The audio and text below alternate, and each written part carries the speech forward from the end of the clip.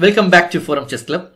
Today's video is all about the slave opening, which is Black's most popular reply to the Queen's Gambit. It begins with the move pawn to d4, pawn to d5, pawn to c4, and in response pawn to c6. And during today, we are going to get a chance to take a look at this ultra solid reply to the Queen's Gambit. Let's take a look. The Slav is a reply to the Queen's Gambit.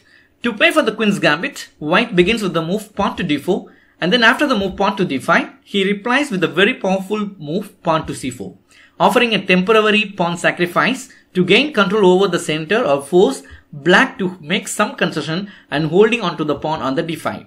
In the late 1800s and in the early 1900s, when the Queen's Gambit first became popular, players handling the black pieces defended against the Queen's Gambit either by immediately capturing on the c4, and this would be known as the Queen's Gambit Accepted. And then the idea was to play pawn to c5 as quickly as Black has an opportunity to do so. Or the other main alternative back in those days used to be pawn to e6. And both of these are still played today, but the other main idea used to be pawn to e6, holding ground in the center for as long as possible, and then only later figuring out how to achieve this c5 advance. Usually once again after capturing on c4, but during those days nobody really bothered with this little move pawn to c6. And this is because from a classical point of view, this move really actually seems a little unattractive. The major downside of this move c6 is that sooner or later Black generally wants to play that crucial move pawn to c5 in order to break up the center. And in this case, in the slave, Black, when he does play c5, he will have wasted a tempo. Also, he will be temporarily depriving the knight on the b8 of its very logical square, which is on c6.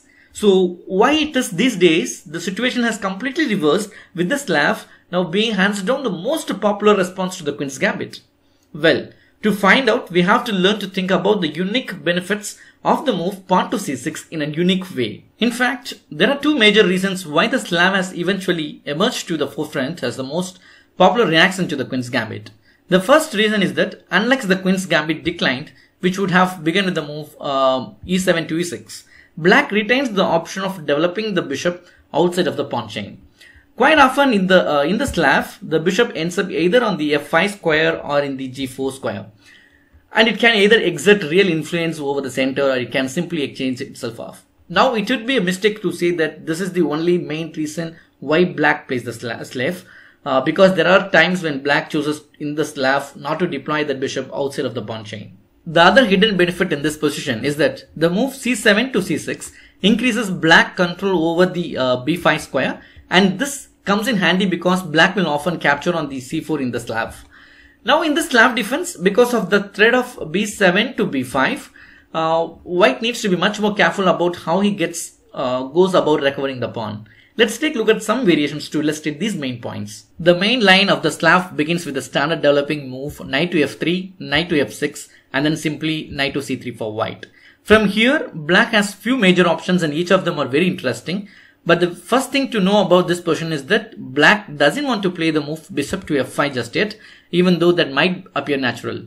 And the reason for this is that the b7 pawn is temporarily made vulnerable, so White has a very strong surprise prepared with the move pawn takes d5 and then queen to b3, attacking the b7 pawn and also exerting some influence over the d5 square. Surprisingly, the defense on the b7 is very uncomfortable for Black in this position. He not only needs to defend the b7 pawn, but he also needs to do so in a way that doesn't allow him to lose control over the d5 pawn. For example, once after pawn takes pawn and then queen to b3, if you would simply play moves like queen to c7 or queen to c8, in both the cases, White would simply play knight takes f5, winning a free pawn. Also, the move queen to b6 is not an answer for it because White would simply once again play knight takes d5, and if Black tries capturing the queen which is on b3, we would throw in an intermediate move knight takes f6 check. And if Black takes knight on d5, White captures on d5 and Black does not have adequate compensation for the pawn.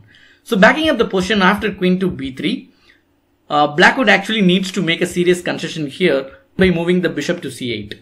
Okay. When after any move, perhaps bishop f4 for example, there's no questions that White has a tremendous lead in the development. The other reaction would be pawn to b6, which is probably the most sensible reaction, but leaves black seriously weakened on the queen side. Simply bishop to f4 once again. Now black need to worry all kind of threats to the queen side, such as the knight or bishop, eventually appearing on the b5 square. Ordinarily, black would simply play a6 in this kind of scenario, in this kind of structure sooner or later. But because white has induced the weakening move b7 to b6, black will have a serious problems defending his queen side. So backing up to the position after knight to c3, if black cannot play bishop f5 just yet, he needs to find something else to do first. And one of the most popular idea here is pawn takes pawn on c4, which is known as the Slav proper. And now here comes the secret of the Slav defense. As we talked about earlier, black inclusion of the move c7 to c6 in the Slav make his threat more stronger after he captures on the d take c4. In this position, he is actually ready to play the move b7 to b5. So if white simply continues with the standard looking move pawn to e4, he finds himself running into a little bit of trouble after the move b7 to b5.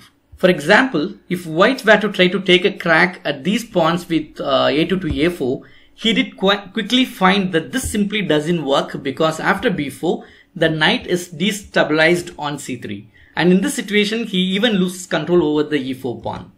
But if white were able to be played safe, even if it, instead of playing e4, if it plays e3, so that this position will not be hanging, the pawn will not be hanging, but black would still continue with the move pawn to b5, and after a4, he would still continue with the move b4. And yes, it's true that after knight to a2, we no longer have a hanging pawn on e4, and we are attacking both the b4 pawn and the c4 pawn.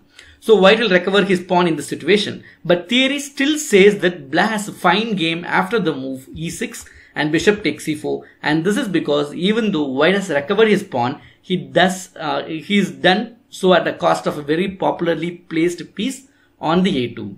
So what this structure shows us is that black threats to play b7 to b5 is in fact quite serious in this position, and is one of the main feature of the Slav defense.